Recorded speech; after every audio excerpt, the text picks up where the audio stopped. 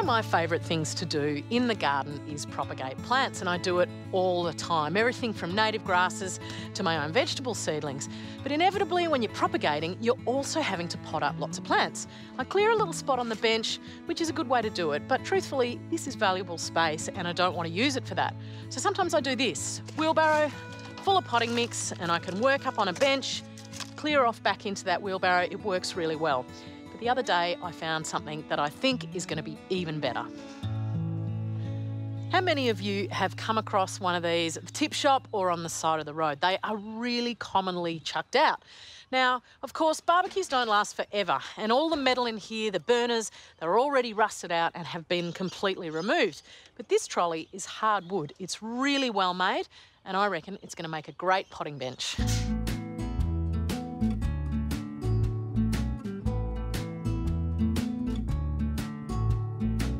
The first step is to remove the old barbecue. I'll brace the trolley and remove the bolts. Beauty of this is it's often much easier to pull something apart than it is to build it. And now that can go straight to the steel recycling. I'm going to use this old hardwood to act as the framework that I'll screw that bench top to, and it'll keep this nice and square and really well braced. Now I'm going to attach it right underneath this existing bench top at the right height for the new timber to fix to. And to do that, I'm going to remove these smaller bolts, which only go in about 50 mil, and replace them with those lovely long bolts that I just removed from the barbecue.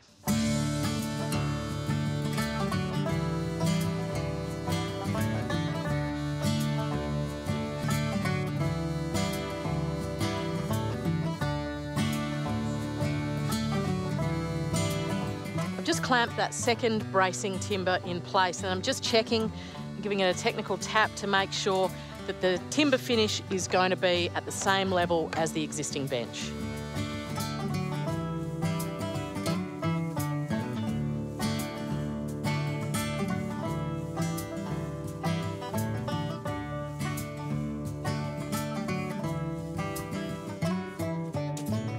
Now, to make the top of the bench, I've been through my scrap timber pile and I found some bits and pieces that are really durable outdoors. These are some old Jarrah floorboards that I picked up, and I think that's what this trolley is made out of.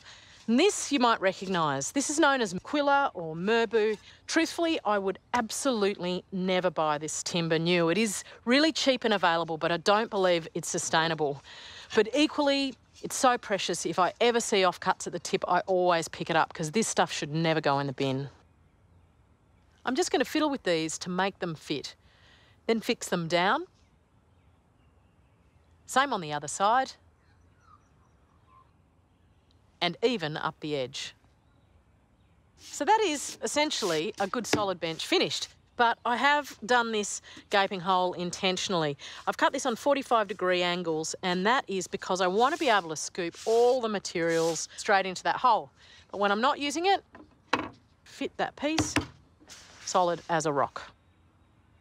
To create a good potting bench, ideally you need a really easy to clean and sterile surface. So I'm actually reusing what was the cover from the barbecue. You can see I've removed the handle here, and then it is a weatherproof surface. I think it's going to make a really durable cover for me to pot on. Tap it into place. I'm just going to give it a little bit of adjusting here and there. Give it a go.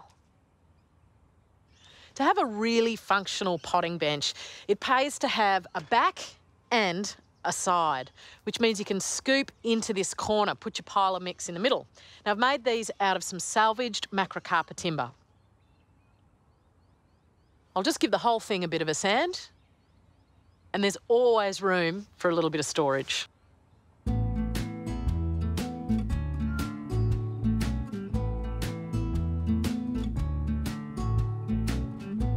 This is a 50-50 mix of linseed oil and terps, which will help protect it from the weather.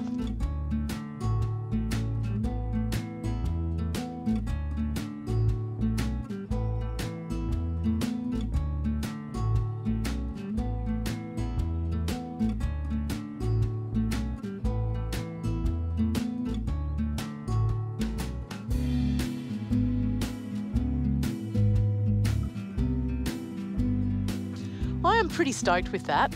Something that was heading to the tip is now going to be one of the most used things in the garden. I'll use it every single day and I can wheel it wherever I want. And really for me, that is the most fun you can have, making something really useful out of something that was going to waste. I'd love to know what projects you're going to do next.